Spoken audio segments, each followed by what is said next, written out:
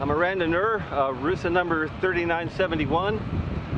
I've done PBP 3 times, and with the ride coming up again next year, I thought I'd do a few short videos, give you my thoughts on the ride, and some tips and things to think about if you're going to prepare for doing the ride yourself. I'm not going to do training videos. There's enough people out there who will tell you how to train for the ride. I'm going to focus on some of the smaller things that you might not think about, or that someone who's telling you how to train to just ride the bike won't get into. First thing, you might be asking yourself, is it worth it? It's a huge investment in time, costs money. I assume most of us are going to have to fly there.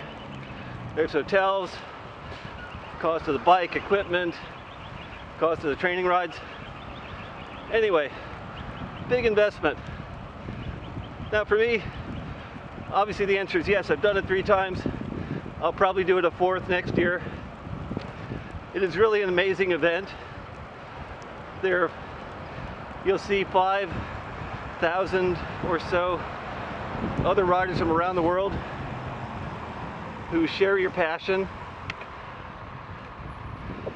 So it's kind of a United Nations of crazy ultramarathon cyclists.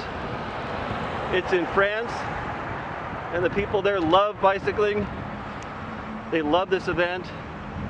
It goes over the same course pretty much every year.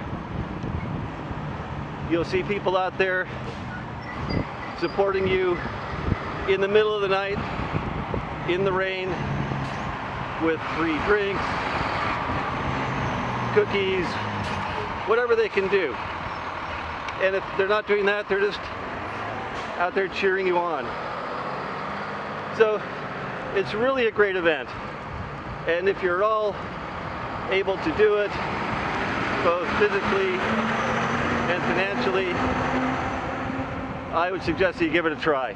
In my future videos, as I said, I'll give you some tips on a few things to think about, to plan ahead for, ways to prepare yourself and your bike, get you ready for PBP, and hopefully we'll see you there at the start line next year. Bye.